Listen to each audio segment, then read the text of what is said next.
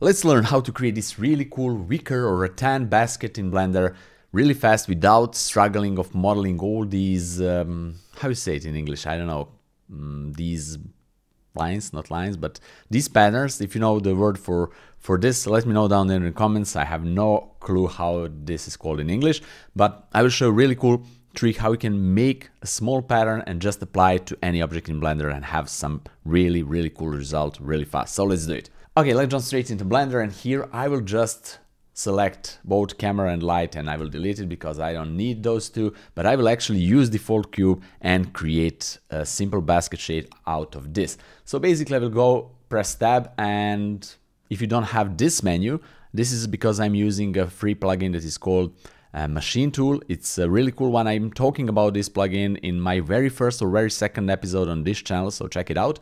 And yeah, it's free. It's just a simple way to go straight from object to face, vertex or edge, instead of just pressing tab and then go here or pressing 1, 2 or 3 on a keyboard. It's just a personal preference. And also here you can see what I'm pressing on my mouse and keyboard. All right, now I'm in a face view. I will select the top face, X, and delete face. That's first thing that I want to do. Right, then I will just press Ctrl R, go right here, add a loop cut, right click to confirm it, and then S to scale it like that.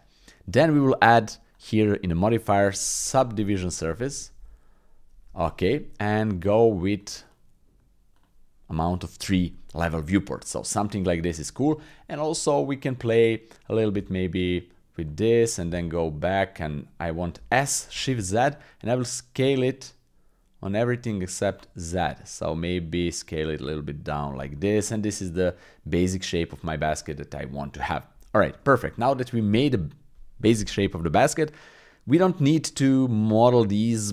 Again, I don't know the name of it. We just need to create a simple pattern that will apply with almost one click on all the basket or any object in Blender. So how to do it? Okay, I will go to the top view by pressing 7 on a keyboard, G, and move this a little bit here. Then, okay, let's go right there and press Shift A and then add a plane, scale it down. I will go with S and Y and scale it something like this. And now I will go to face edit mode, press Ctrl R and add 2 loop cuts. By scrolling with the mouse, you can add as many loop cuts as you want. I will add 2. Okay, and press S and X and I will move it towards the edges, something like this. Okay, and then I will go with this one, GZ, and move it down.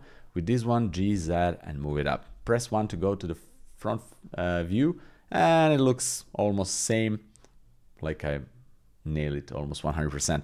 It's pretty cool. Also, what I want to do is to select both of them, press Ctrl B, add bevel, and with scroller of the mouse add more of these loop cuts, so something like this to have more like a wavy shape, and this is cool. Okay, now we need to add a thickness to this. We can either extrude it or we can add solidify modifier. So let's go here, add solidify, and add the thickness, desired thickness that you want. So maybe something like this, maybe smaller.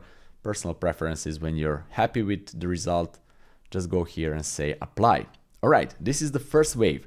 So let's go to the second wave. Shift D, duplicate, move it on Y-axis, something like this. And then we want to rotate this, R, Z, and 180. Just type 180 on the keyboard, and that's it. We have these two. We want 2 more. So select both of these and Shift D, duplicate, and just move it up and use approximately the same distance, and that's it. So you can see that this is almost rectangular type of shape. We want for this pattern, I want more squarish type, so I will go with S, scale it, no, select everything, S, scale it on X-axis, and something approximately like that. Perfect, so we have this.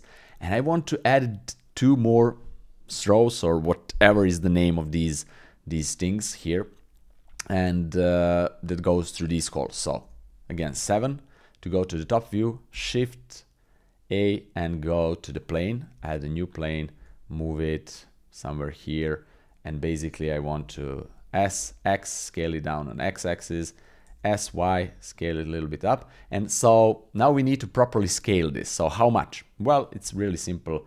I will show you. Basically, you can see now on both sides, there is small portion that is hanging over these vertical elements. So we want the when you add this and this portion to be equal as this gap right here. So I will show you really quickly what is that, but I will now go with S and Y and approximately do something like this. Maybe it's too much, but I will see. If we select everything, because this is a pattern and we want to create a seamless pattern, when we make a copy of this and put it right there, see, we want this gap and this gap to be the same. So these two are touching, so I think this is pretty fine. So let's undo this. Okay, and I want to add a depth thickness to this, so go to the face, and this time I will press E and extrude it a little bit like that. Okay, then go to front view by pressing 1 on the keyboard right there, and I think this is cool. Okay, I can make this wider, so S and X, and made it like that, and let's see, SX like that. I think this is okay. Now Shift D to duplicate it and move it right there, and I think we have really good pattern right there. So I will select all of this, and basically let me show you one more trick. We want this middle gap between these two to be the same like we add these two gaps. So I think it's not the same, so we need to move this one a little bit inside and this one a little bit inside, and I think now it's almost there. Let's see if I duplicate this and put it here. Not yet, so we need to move this one a little bit more inside, and this one, this is just eyeballing. There is probably a proper way to do it, but for this demonstration this is cool. Now I will select all of this, press Ctrl J or Command J on a Mac, not this but J. Where is the J? It's right there. Okay, and then I'm just merging them into one mesh. Perfect. Now that we did this, now we need just to go to Edit, Preferences, and enable a Blender default plugin that is not enabled by default. It's Tissue. Tissue, okay. I have it enabled. You will have this kind of situation. Just enable it, go right here, save preferences, close this, and press N on the keyboard to load this side menu, side panel.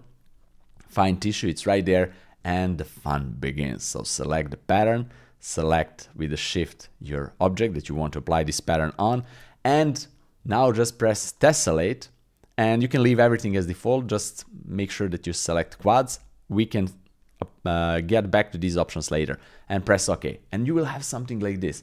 If I press G and move this out, you will see what I have. Let's also move this out.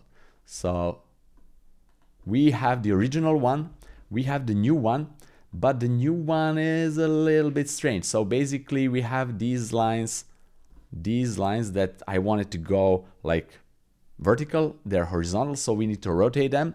There are few ways how you can do it. One way is to select the pattern, R, Z, and go with 90 degrees, perfect. And then Control A and just apply rotation. And then just go select the basket and refresh. That's it. Now it's much better. So this is it. But we have these gaps. Okay, how to fix that issue? Really simple. Let's go here to Data and find Tissue Tessellate.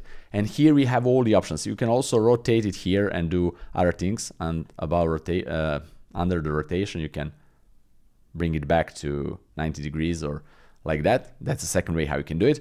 But before we do that, I want to go with the scale. I want to put the 4. Amount of the scale is 4. It's just random. You can see if I go less, it's really thin. So I want, if you go more, it will be more wavy and like that. But for me, I think 4 is really cool. Sweet spot. And also we need to close the gap. So we need to go with the merge option here, merge. And we want uncheck open edges only. And also we want to go here with maybe like that. Let's see. Maybe even less. 0.05, almost there. 0.08. Okay, this looks decent. We merge everything, yeah. And what happens here? 0.07. It's better. Let's find a sweet spot. 0.06. Also, what we can do, yeah, this maybe 0.05. Let's see if this works. No, 0.06. Okay, this is cool. Another thing is that if you don't like the pattern, you can change it. You can just make another one. I have one here, and we can delete this, for example, and just go with this and say I want to tessellate it one more time, G, and move it here. You can really easily switch the patterns. This time, let me show really quickly right here. I will go again scale 4, and we can shade smooth shading, and let's see about the merge option 0.01. Yeah, this is cool. This is also cool.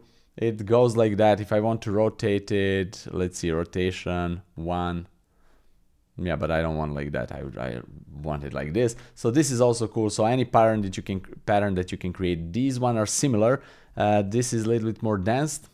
This is not like, they're similar. So I just want to show you how you can really easily switch the pattern. Also, what is really cool, these two are connected. So if you want to change the shape of the basket, you just need to go to this one to edit, and whatever you want to edit. For example, you want to make this narrow, and go back and just go to this one, click refresh, and you will have this. Or you don't want this, maybe you want this wider, maybe you want this wider, I don't know.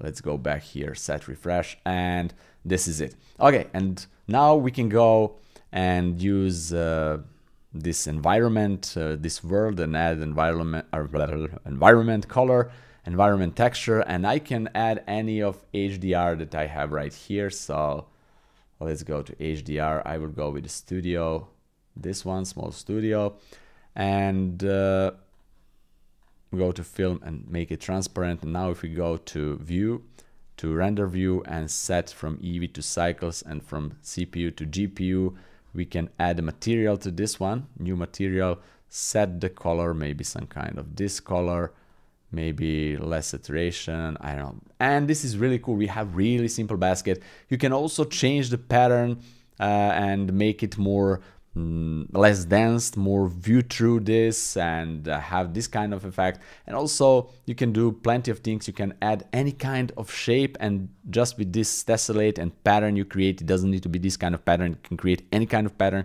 You can create really amazing complex things using this. This tessellation option is basically like instances. Instead of using instances, you can make one and like populate the object with these kind of instances. But this tutorial is about making the basket. And let me show you a bonus part, how to create a lid of this basket if you want. It's really simple and easy. I will go to the original one. Let's go back right here. Go to the original one, go to the edge edit, select the top edge, Shift D to duplicate it. Okay, then escape, P, separate by selection, go back to the object and go to this one that we made. And now I want to go to the modifiers and apply this one. Okay, then I want to go W to go to this, or right click, depends what you're doing, what you're using. Right mouse button for a right click, or W for right click, depends. Just convert it to curve. Perfect. I will hide this, press H and hide it. We have this as a curve. We have curve settings here.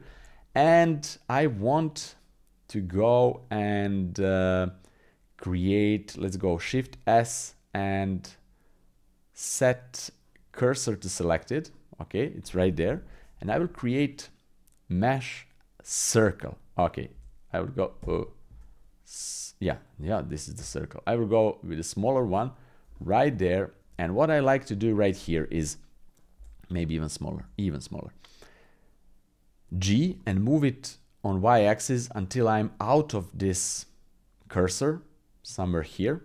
Okay, then press dot on the keyboard, and instead of median, go to 3D cursor, or you can go right here. Instead of median, go to 3D cursor. That means that I will now rotate this on 3D cursor, not on the center point. Okay, and then press Shift D to duplicate, then press right away R, Z, and say 90 on keyboard, press enter. Then just press Shift R 2 more times. If you do it in this order, you can really easily just repeat this with Shift R. Otherwise, you need to do every single time from the beginning. Okay, now that we did this, I will select all of these 4 circles, Control J, merge it into one object, and then go to the modifiers and add screw modifier like this. Ooh, where it is? It's right there. Okay, now just go with the screw option and see, you don't want this middle part to be like that. And why is this happening? Let me just hide this. It's because that's perfect. That happens because we can learn something new, because this is the origin point and we want origin point to be in the middle of the object. So W or right click and go set origin to geometry, and now it's right here. Now we can add screw modifier, and now if you go up, woohoo, this is it. We made really cool part, like a row part or something like that. Perfect. Then we want to add array modifier. Array modifier here, we want to uncheck this and go with the constant offset. Go right here, set 0 on X and go with the Z until you're almost there.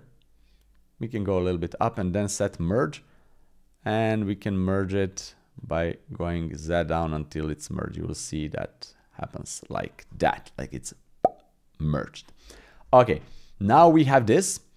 We will add also curve modifier and go right there, select our curve. Perfect.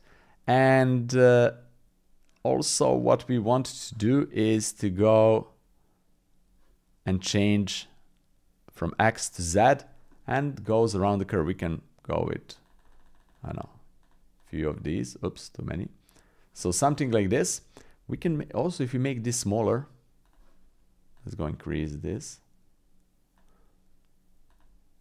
Okay, we can just go like that, G, and ooh, apply everything. So we can go right here and say, oops, Control A, Control A, Control A, apply everything, G, move it right here. Perfect, we have this kind of lid that I like. And also we can use this one, right click and convert to mesh, back to mesh. Then we can go to the face edit view, select everything, press space and just type fill. And you will see this grid fill option. We want this.